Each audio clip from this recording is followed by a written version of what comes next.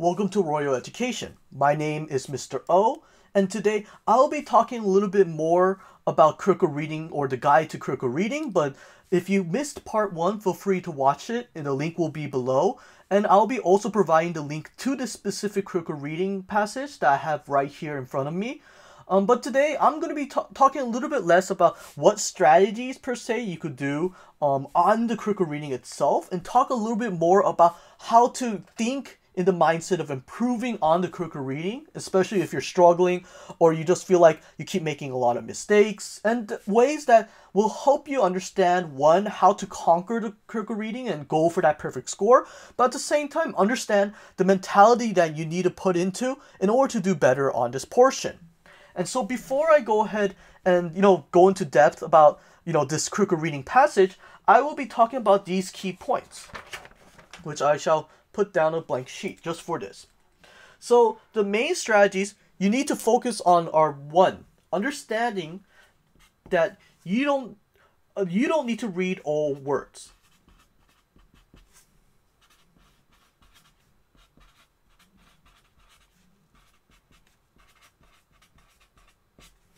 What do I mean by that? So when I say you don't need to read all words, it's very important to recognize that not every single word will give you the information that you need in order to do well on the critical reading passage. So if I was to flip back into this portion, I want you to be aware that there's a lot of extra descriptors that are going to exist. The first portion right here, which is actually called the blurb, is useful information, so don't skip this part. But there are going to be parts when you're reading through this that, are sort of useless, that are not going to contribute per se the importance or for you to understand how to do it. So what I mean by that is that when I'm reading this, they tell me right here, every day millions of shoppers hit the store full force, online and on foot, researching frantically for perfect gifts. Last year, Americans spent over $30 million in December alone. Okay. So a lot of times, especially for people who are ESL or English second learners, a lot of times they get stuck on trying to figure out every single word that exists. But be aware that a lot of sort of, keywords like the and of are not really important. Even for me, even the word like every day, this very first word right here, is not important at all. What I read right off from the first 2 sentences that I just read to you real quick was that I got the idea right off that they're talking something about shoppers, about the time when they're buying a lot of gifts, and when is it the peak season in which they're purchasing these items. Automatically, I have that idea in my head. Doesn't mean that I need to, look through each single word or understand every single thing. It's just the idea that as long as I grab certain keywords that I notice, like keywords like shoppers, keywords like online, or like even the amount of money that's spent, the $10 billion that's spent in the retail, will help me sort of understand to some degree what this passage is talking about. Of course, when you're going through this, that sort of skill is also a little bit of practice and recognizing that you don't need to get stuck up on certain words. And on top of that, especially if you don't recognize a specific word that's stated in the passage, their chances are, one, that word might be a vocabulary word asked in your critical reading passage. But on top of that, it might also be just a word you don't need, or you just need some context, like looking around the sentences before and after to fully understand what that word means. But that being stated, most English learners or people who are reading through this passage, we don't spend time on every single word. We just chop out a little bit of words and try to get just the idea of the passage and sort of fill in some details with some of the info that's given here and there. So that's the very first point I did want to emphasize. So continuing on to my second point. So my second point is this explicit thing: practice. So what I mean by practice is not just simply running through every passage and just being like, okay, I got number 1, 2, 3 done. All right, like I finished these passages. I got this many wrong. Okay, next critical reading passage. No, that is not at all the strategy you should be going for. And in all honesty, if you keep running through just different reading passages without, one, being critical about the mistakes you are making, so looking over mistakes, look over mistakes. But also, another important key is to look at your time. And what I mean by that is that when you're reading these passages, how long are you taking to read these passages? Are you taking maybe a minute to read the whole passage? Are you taking 5 minutes, 10 minutes? The important thing you have to recognize is that that you need to practice reading fast. That is not a skill that suddenly comes around or like everyone's given with, and is not a skill that's actually taught in the public schools, even in the United States per se. A lot of times that sort of skill is just developed over time, and it's something you have to be very conscientious about. So what do I mean by that? If, for example, let's say the first attempt. The first attempt, it takes you 5 minutes. Let's just give that amount of time for now. Be aware that this is actually a bit too much time to read on any passage. But let's say the first attempt, you take 5 minutes. And then you realize that when you take that 5 minutes and you do a thorough job reading through the passages and so on, you realize, hey, I could get most, if not all, the questions correct. Then you know that that is the appropriate speed you should be going. Okay? And it's okay if you take even longer than that. The important thing when you're studying the critical reading passage is that you are taking you are going for quality and not quantity. So even if you are over the time limit for the critical reading passages, focus more on getting questions correct and then pushing towards improving your speed on the reading. And so let's say the first attempt, like I said, is 5 minutes. Let's say second attempt, your next goal is to hit or finish passages within a 4-minute time. Okay, and so you have to do what we call like a scaffolding process, where every time you're reading these passages or every certain number of passages, let's say you get comfortable, then push to 4 minutes and try to be just as accurate or just as good at getting these questions correct. If you're getting better at it again and again and again, you go for your third attempt, push it to 3 minutes, push it to 2. The recommendation usually is around 1 minute to a minute and a half, but duly note that this is not always the case. I know of some students that actually take their time on the reading, taking about 3 minutes to do the reading, but they run through the multiple choice portion very fast. Other students, like myself, are more preferable to read through it really fast in a minute or a minute and a half, and then we spend a little bit more time dissecting the question with the particular, question that they're asking, and the passage with it, so that we end up getting it correct. But each person is different. Each person has their own style of doing these questions, so definitely figure out what is your style when you're doing it. So that is my second main point. Third point I'm going to emphasize is the word pattern. So what do I mean by pattern? So when you're looking at patterns of your mistake, it's usually based on when you finish up. Let's say you finish up a whole critical reading section. Usually those critical reading passages have like 2 or 3 different passages that exist in each section. And so when you go through them and you start correcting your mistakes, start looking to see if there's a particular pattern that exists. One potential pattern that could exist is based on the passage topic.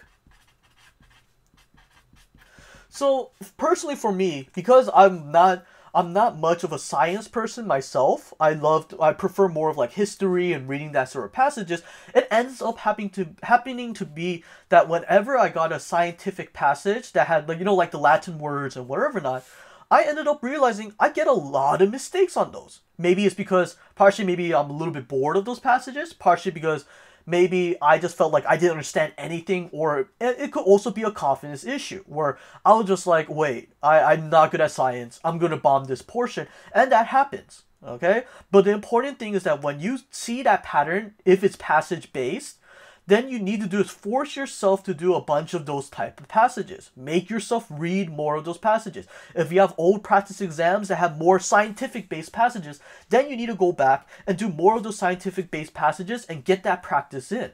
Start building that confidence and building the skill so that even if you get another scientific passage, that you don't get thrown off by it, and you build a better skill as to how to understand the passage, especially when it's relevant to scientific-based topics.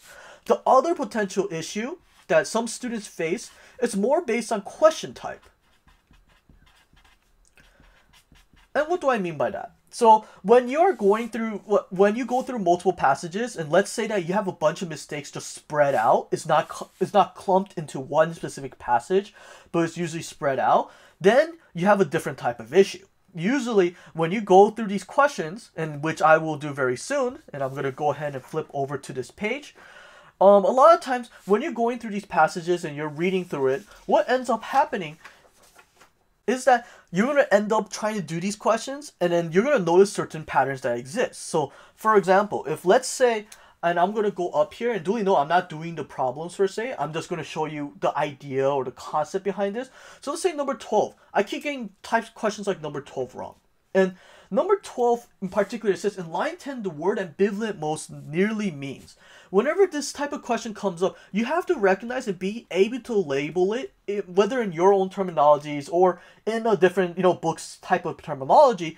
But if you get questions like number 12 wrong, that means that, and consistently over multiple passages, this means that you have a vocabulary issue. And so sometimes the issue could be resolved by you just studying a lot more SAT words and so on. But sometimes it is more about context clues. And what I mean by context clues is that sometimes, even if you don't know the word, if you go back to the line 10, and I'm going to bring the paper back right here. If let's say I go back to number 10, and I see this word ambivalent right here, you should not, this is a big clue, you should not just focus in on this sentence right here. A lot of times the recommendation is that you go back maybe a sentence before, read it, so you get the context of it, and then read afterwards a sentence just to see, what does ambivalent actually means.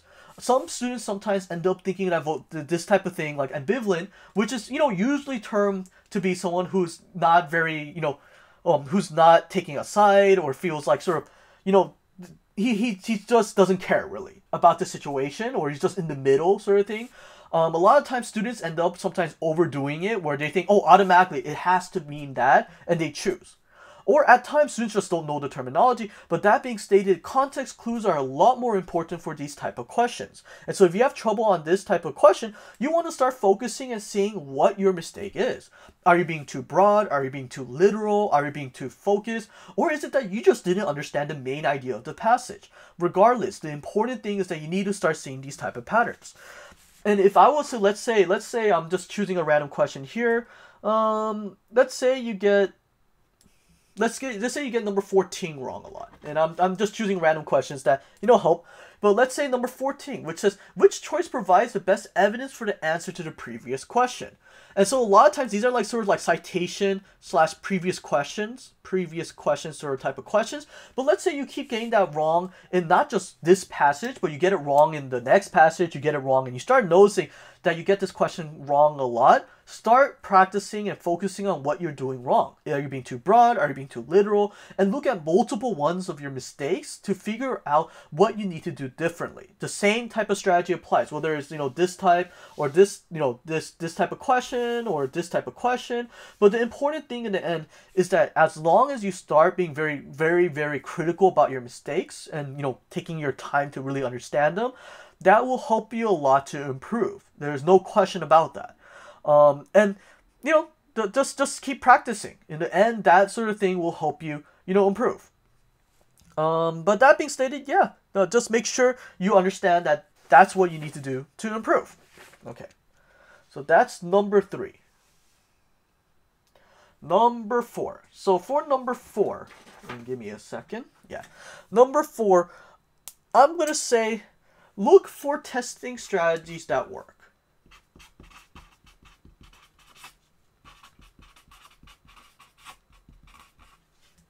When I say testing strategies, I'm talking about the type of strategy that I showed in the first part of this video, or this video series. So those are strategies where I start annotating, components, like in the prior video, and I'm not going to go in depth on this because, I already covered it in the previous video. But sometimes what I did was that I would look through like this passage right here, get the main idea, write three key points, words or things, and do that. That personally works for me. I know some people don't do that, and that this is particular based on people's different strategies and so on. But I know some people that do is that they actually read through this whole thing and they just underline a lot, what we call annotation, where it's like, oh, okay, many dread the thought of buying gifts. They underline throughout the passages saying, oh, these are some key concepts that's being covered. And then they answer the questions afterwards. So it depends on the person, and depends on their proper strategy that they prefer. And that's where you have to explore and keep practicing it. So usually the strategies that are given, like the one I gave in the first video, are not supposed to be suddenly effective in the first attempt. It's something you develop, and it's something after a number of attempts, if you're really not improving and you're taking really this practice to heart, then you know maybe that's just not the best strategy. Maybe try to find another one. And so definitely look around and keep broadening the type of topics or strategies that you use so that you improve. Okay, so that's another key point that I had. Okay. Continuing on. So now to number 5. Number 5, I'm going to just emphasize this. Study vocabulary. And why do I say this? Because in the end of the day, critical reading and the ability to read, to understand these passages does depend on you to some context to still study the vocabulary that exists.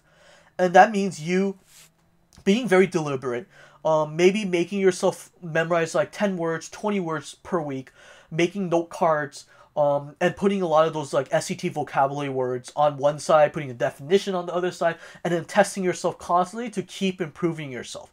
Even though the emphasis on vocabulary is a little bit less now on the new SAT versus the old SAT, it's still as relevant. And I've seen students who, after studying vocabulary and using strategies such as understanding Latin roots, to just, memorizing brute force words, to doing those different strategies, end up benefiting and improving unquestionably. And this is just because in the end, if you know too little words and you keep messing up, regardless of the fact is that you just need to know at least a baseline amount of words to help yourself improve. Okay? Because in the end, no matter how much of these strategies that I have pointed out you could use, you can't get away with it if you just can't understand the passage at all. And so I highly recommend just, focusing on that piece of studying the vocabulary. But that being stated, to improve vocabulary or even improve your understanding of reading the passages, some of my recommendations in general would be to, read books, a lot of books here and there. It doesn't have to be really difficult books in the beginning. Just start getting the hang of reading books, because in the end, that practice of reading helps you not only build the concentration you need so that you don't get so burned out after reading the critical reading passages and so on, but also continues to build that vocabulary fluency. It builds the skill for, strength and confidence you need in the critical reading portion. And it's just something that takes time. And so critical reading is not something like math, unfortunately, where you could just do it right at once, understand a rule and then suddenly you're good. You need to take time to develop the skill. And that's something I know I 100% believe everyone is capable of doing. And so I hope this is very helpful to you. Thank you so much for watching. I'll be continuing to make videos like this in the future. So if there's anything particular about critical reading or even anything else you want me to cover in a video, feel free to leave a comment below. Please do subscribe. And check our website out, and I hope to see you again. Have a wonderful day.